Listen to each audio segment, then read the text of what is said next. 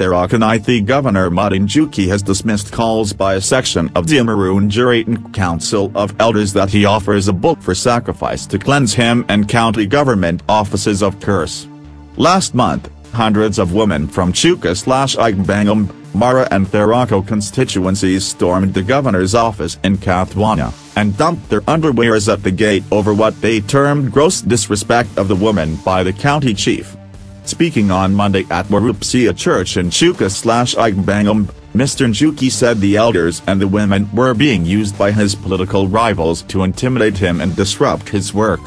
But Adamant County Chapter Chairman, Kangori Thara, insists that if not cleansed, Mr. Njuki's government was likely to face a lot of misfortunes.